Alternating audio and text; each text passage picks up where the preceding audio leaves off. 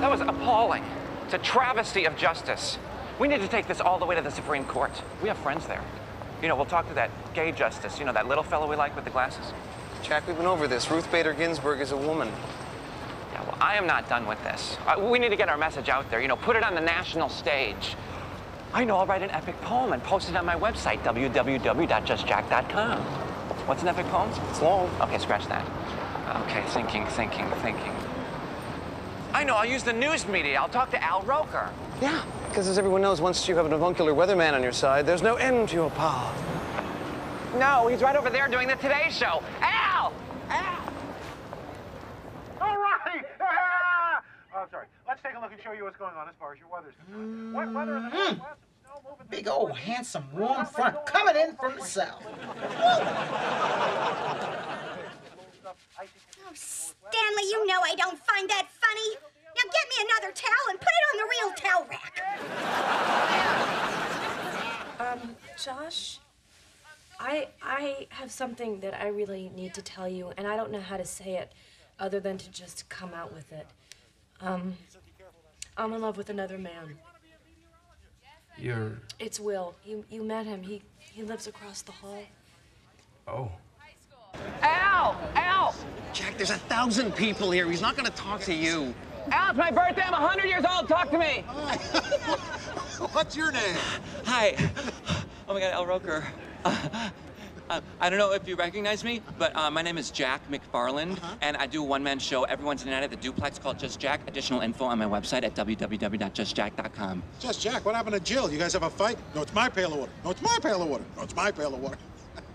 Oh my God, that's so funny. Anyways, reason we're here. I don't know if you're aware, but on this week's episode of Along Came You, there was supposed to be a kiss, and there wasn't. Well, you know, Jack, sometimes a kiss is just not a kiss. Do we have any anniversaries? Whoa, back to Jack.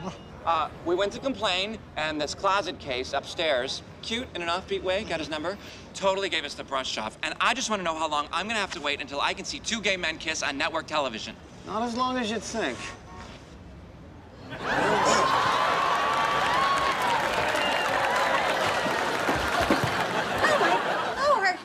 Not your boyfriend, my ass. Nice love of my life. Kissing that guy. Man, that is incredible. I mean, 4 seconds before I did it, I didn't know I was going to do it, and then I just did it. Yes, Will, brava. I mean, but let's be honest with each other. We both know what actually happened this morning. Remind us. Masking your attraction to me with a political agenda? You're so transparent. Wow, nothing gets by you. I just pray none of my boyfriends saw that tragic display. Because that's like 5 serious long-term relationships down the tube. 5, huh? It's a lot of balls in the air.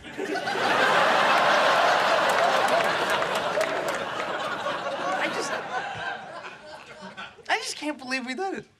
Yes, well, despite how creepy the motivation, a lot of people out there owe us a big, fat thank you.